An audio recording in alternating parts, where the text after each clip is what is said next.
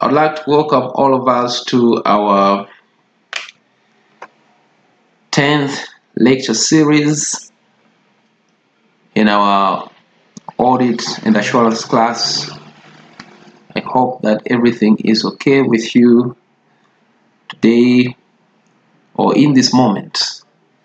I want to focus on introduction to audit evidence. An introduction to audit evidence. We shall look at the nature of audit evidence. That is the description of audit evidence. We shall look at the qualities of audit evidence.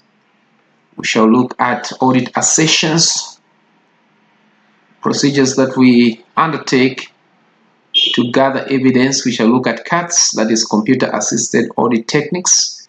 We shall also consider the use of the work of others in gathering evidence. Now, we start with that question, and of course, it's very important for us to appreciate the fact that gathering audit evidence is crucial because it minimizes to some extent the risk of issuing an inappropriate audit opinion. So audit evidence refers to all the information used by the auditor in arriving at the conclusion on which the audit opinion is to be based. Audit evidence must be sufficient, that is in terms of quantity, and it should be appropriate, that is in terms of relevance and reliability, in order for us to persuade our audience. Audit evidence quality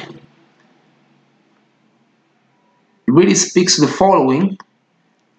For audit evidence to be said to be of a good quality, we should have the following. So it is said that external evidence is much more reliable than internal evidence, because internal evidence can be susceptible to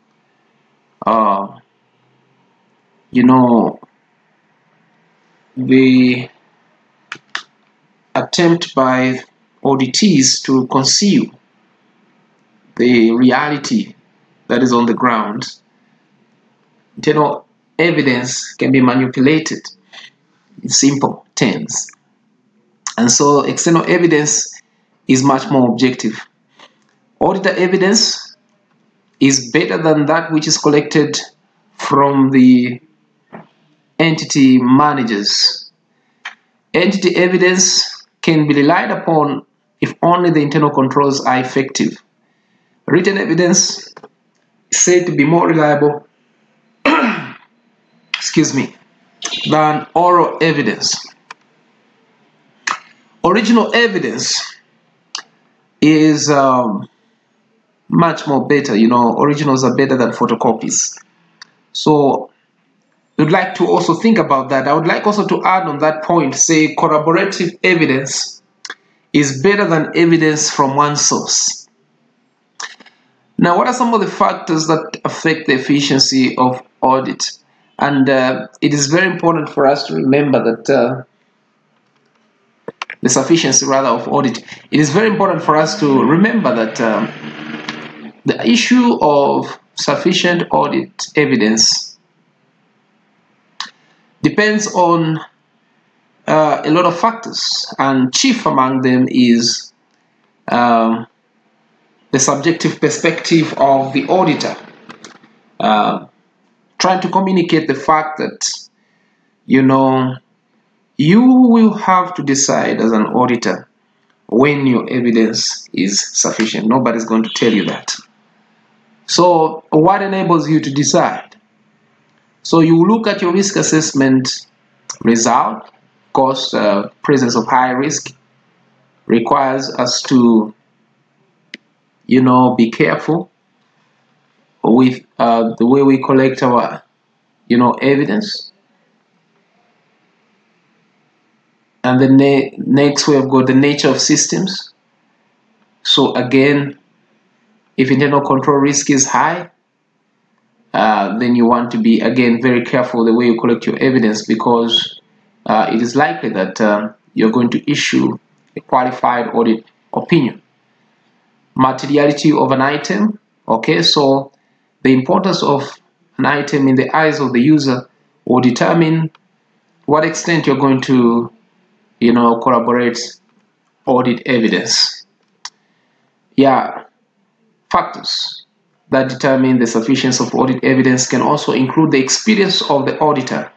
Okay, so from your past work experience, what do you consider to be, adequate audit evidence? Source and reliability of information obtained. If sources are internal, we want to corroborate internal sources of audit evidence with external sources before we can say that we have got a complete picture. Then we have got results of procedures. So if analytical procedures requires you to do more work, if you have got red flags in your analysis, you want to undertake more work. So let us now proceed. Financial statements assertions. Now, financial statements assertions are the representation by management, explicit or otherwise, that are embodied in the financial statements. I can say here that when we are presented with financial statements, we have a draft of what management rather claims to be the reality. It is our responsibility as auditors to probe further and to ask questions, okay, so that we can, confirm or dismiss our concerns. There are three classes of audit assertions, and there are three categories rather of audit assertions, and these include classes of transactions and events. Here we're speaking to items that are largely found in the statement of profit or loss. We have got account balances. These are items that are largely found in the statement of financial position. We have got disclosures. So here we're referring to the notes to the financial statements.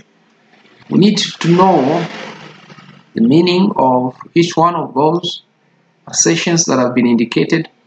Occurrence means the transaction and event recorded in the financials occurred and pertains to the entity.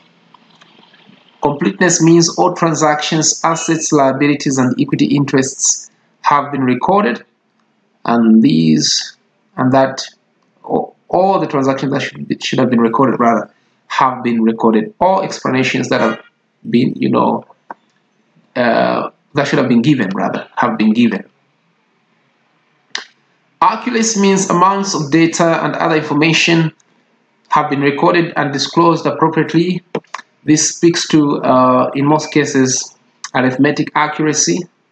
Cutoff means a transaction and event has been recorded in the correct accounting period. Classification and understandability refers to transactions and events that have been recorded in the proper accounts and described and disclosed in a clear way. Existence. Existence means assets, liabilities, and equity interests do exist. No, it's not just a matter of claiming, but we have this. Rights and obligation. The entity holds or controls the rights to assets and liabilities are the obligations of the entity. Valuation and allocation means assets, liabilities, and equity interests are included within the financial statements at appropriate values. All right. So, sources of audit evidence, we get on there. How do you gain your evidence? I think from what we discussed when we did introduction to internal controls, we can obtain evidence by simply observing the effectiveness of internal controls, that is indirect evidence, or where internal controls are weak or are judged to be ineffective or non-existent at all. Substantive audit procedures can be, included or employed rather. These include tests of detail, means to probe further in order to get evidence relating to an account balance. Analytical procedures simply means comparisons of, different sources of audit evidence for plausibility. It includes the comparison of year-on-year sales or quarterly sales, sales which relate to a particular quarter, see if there has been any drastic changes. So what are some of the techniques that you can employ as an auditor to gather audit evidence? You can do what we call physical inspection of tangible assets. So you inspect, let's say, motor vehicles for existence.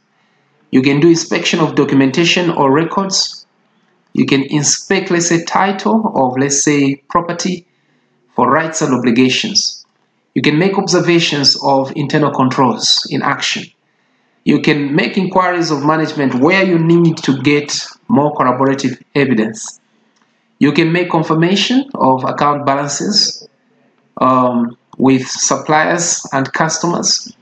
You can also use the solicitor of your clients to get more confirmation relating to legal matters. You can recalculate, that is, recasting, for instance, the asset register to find out if the total on the register is equal to what has been put there. You can perform, you can perform a task such as bank reconciliation to check whether a particular bank reconciliation on a particular account was done appropriately. Or you can undertake what is known as analytical procedures, that is the comparison of like to like or like for like items to check whether there is plausible relationship between what you're comparing, and any deviations, drastic or significant deviation, calls for further investigations. All right, now under audit sampling, we must concede that it's very important for us to appreciate the fact that auditors do not, examine transaction for transaction, that is, examining the entire transaction list or catalog of their clients. For that would be prohibitively expensive. So they employ what we call sampling. Audit sampling in our case means the application of audit procedures to less than 100% of items within a population of audit relevance, so that all sampling units have a chance of selection in order to provide the auditor with reasonable basis on which to draw a conclusion about the qualities and the attributes of the entire sample. Now, it is important when sampling to be careful. When sampling, the auditor must choose what is known as a representative sample. And here, the higher the sample, the lower the sampling risk. We shall deal with that very soon. If a sample is representative, the same conclusion will be drawn from that sample as would have been drawn had the whole population been tested. For a sample to be representative, it should have same characteristics as that of the entire population.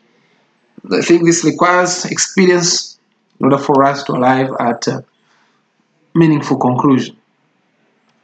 There are two types of sampling methods. We have got what we call statistical sampling. In this approach, sampling uses modern selection samples and probability theory. Okay, sampling uses probability theory here to evaluate sample results. Any approach that does not have both these characteristics is considered to be non-statistical sampling. Okay, it is random. Again, the approach taken under sampling is a matter of the judgment of a given auditor. When designing a sample, the auditor has to consider the following, because this is going to, cascade or, determine how you're going to interpret your sample results. You need to know the purpose of the procedure. You need to have a combination of procedures being performed so that you counter-check your sample size. You need to have the nature of you need to have in mind rather the nature of evidence that you're seeking. All right. You need also to look out for possible misstatement conditions, because you have to state many things for you to make a conclusion on a given sample. So if the accounting system of your client is not perfect, then we must factor in potential, potential issues that would undermine the conclusions that we make on a given sample. Sampling methods in detail. We have got what we call random selection. This can be achieved through the use of random number generators or tables. Auditors would like to use this method if they want to, improve what we call unpredictability level in their auditing, so that you see there is a fair chance of touching as many variables within a sample, within the entire population, actually. Random selection. Okay, so here you're trying to avoid bias in terms of sampling. Okay, then we have got what we call systematic selection, where a constant sampling interval is used. E.g., you can select the 15th balance and the first item is selected, of course, randomly. Monetary unit selection is common. Most auditors would rather, sample for the highest amounts or the lowest amounts, okay, so that they can see whether procedure was followed. Remember, these might be unusual transactions, and they may require further audit investigation. Haphazard selection is very close to, random sampling. Auditor does not follow a structured technique, but avoids bias or predictability. Block selection, this involves selection or selecting a block of continuous, items from the population. This technique can be used for establish what we call cutoff, whether a transaction was recorded in the correct accounting period. Sampling risk and stratification. Now, sampling risk is a reality. It arises from the possibility that the auditor's conclusion based on a sample may be different from the conclusion that would be reached if the entire population was examined using the same procedures. All right. Now, here we're saying if you're going to minimize sampling risk, you need to increase the size of your sample. All right. And also you need to come with some knowledge and experience on how to interpret the results from a sample. Stratification or stratification is a process of breaking down a population into smaller subpopulations so that you can further examine these subpopulations on their own, so that you can be a little bit more accurate in your interpretation of your sample. Two broad categories of cuts. Well, now let's get on to cuts. And cuts, again, simply means computer-assisted audit techniques. Under here, we've got test of data and audit software. This is a place where we have got an interface of accounting and IT knowledge. Test of data means or involves the auditor submitting dummy data into the client system, ensure that the system correctly processes it and that it prevents or detects and corrects misstatements. For instance, if accounts assistants are not supposed to post transactions, the auditor can ask them to post a transaction and to see whether the system is going to reject their posting, because if there's only a few individuals who are allowed to do that, then the system must reject what the trainee auditors are doing, the trainee accountants rather are doing. What are the pros and cons of test data? So number one, test data enables the auditor to test programmed controls which wouldn't be otherwise tested. And then we also have, once designed, cost incurred will be minimal unless the programmed controls are changed, requiring the test data to be redesigned. Now, this is on the part of the auditor. The cost of doing the testing might be less, as long as the client system is not changed. Demerits. Under test of data, what are some of the demerits that we have? Let me just take that one there so that I can have my heading there right here, continued. Okay, so let's get on to it. What are some of the disadvantages? There's a risk of corrupting the client system, especially when you are not very much familiar with how to use test data. And this test data requires time to be spent in the client system if used in a live mode. Otherwise, you're going to crash the system of your client and they may sue you again. Okay, a place where we could also have good findings as auditors is the area where managers use estimates. An accounting estimate is an approximation of a monetary amount in the absence of a precise means of measurement. For example, the allowance to reduce inventory receivables to the estimated realizable value. You have got depreciation, accrued revenue, and so on and so forth. The auditor must question the estimates of management. You should consider reasonableness of the assumptions made when coming up with estimates by managers. You should consider if management has considered alternative assumptions. You should also evaluate whether estimates are reasonable or misstated, based on your experience, of course. And you should obtain evidence about accuracy of the disclosures made about the estimates. Using the work of others is very common in audit. Avoid, of course, duplication of work. For instance, using the work of internal auditors provides guidance in this area. The external auditor's objective here is to determine whether the work of internal auditors can be used, and if so, in which areas, so that we can minimize duplication of effort. To determine whether the work is adequate for the audit. Now, you need to be very careful because some of these, experts whose works we want to use may not be, competent. Okay. If the auditor decides to make use of the work of internal audit, they must evaluate that work. The important criteria when determining whether the work of the internal audit function is to be used is you need to assess the extent to which internal audit work is, objectively, the extent rather to which its objectivity is supported.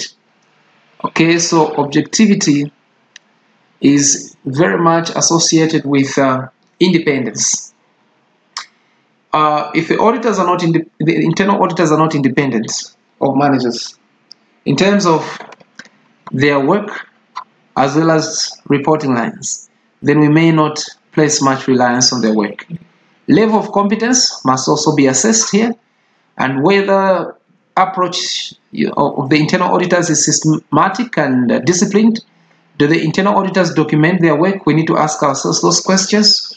And are their findings respected? If the answer to all these questions is no, then we place less reliance on the work of internal auditors. Okay, the use of an expert's work. An auditor's expert is an individual or organization possessing expertise in a field other than accounting or auditing. These might be actuarials or individuals who are able to do complex works that is outside the scope or knowledge of our profession as accountants. Using the work of an auditor's experts requires the auditor to agree the following with the experts on the following, because you see, we cannot delegate audit opinion responsibility to anybody. So you need to look at the nature, scope, and objective of the work of your expert. You need to also check the respective roles and responsibility of that expert. Make sure that these are fulfilled. You need to look at the nature and extent of communication between yourselves and your experts, including the form of report that they're supposed to submit to you that you're going to use as part of your audit evidence. You need also to ensure that it is agreed between yourselves and your experts that confidentiality shall be honored. All right? Yeah.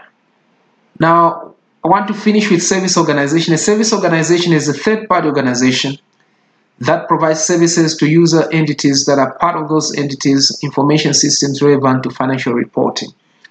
A service organization is very much close to what we call management experts, But in this case, perhaps we can give an example where, for instance, a company has outsourced its payroll function to another company, its payroll, task to another company.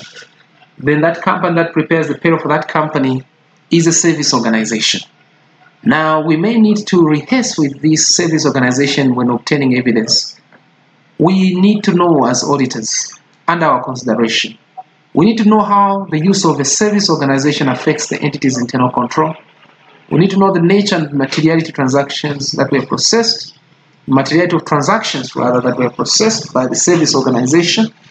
We need to establish the degree of interaction between our clients and the service organization.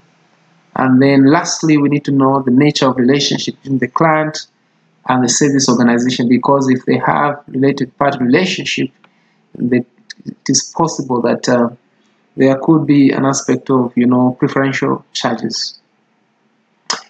I'd like to thank you for listening to this lecture, and I want you to ask questions wherever there's that need or possibility. Let me hear from you. Thank you very much for listening.